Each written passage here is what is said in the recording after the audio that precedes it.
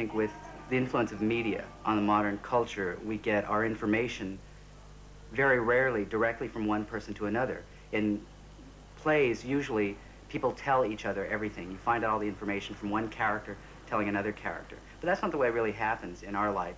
We get information from our telephone answering machines. We get them from TV.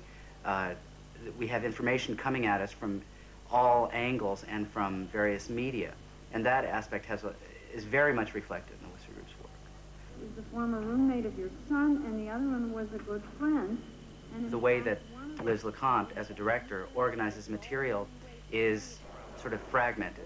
Things next to one another with no transition, necessarily. Just the way that if you're sitting and watching TV in New York, if you have cable TV, you have a box next to your TV that has 39 channels, and you can sit and just go back and forth and click, click, click, click, click. You're clicking into dozens of different shows which have nothing to do with one another, yet you're taking them in, you're taking little bits of information, you're extrapolating a lot from those things. Very strong views. Republican Senator Watkins of Utah heads the six-man bipartisan McCarthy censure jury. My mother used to turn on the McCarthy hearings. And you can imagine I was, what, 6 or 7 years old at the time. So I would have to discover in the Army McCarthy hearings what was going on. Knowing so little, at 6 and 7, I didn't know what was important. Senator Watkins conducts the hearings with courtroom-like decorum.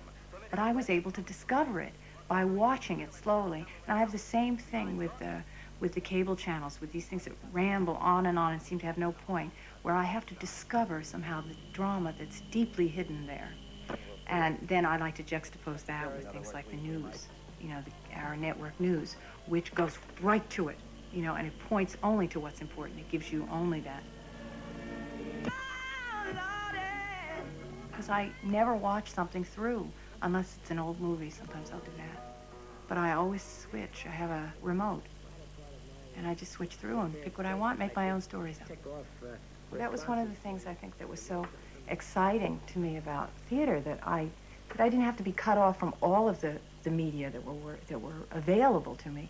It's like I didn't think of media as a different thing than the theater. I thought of the television was no different than, for Chekhov, what opening a door and seeing imitation light was outside.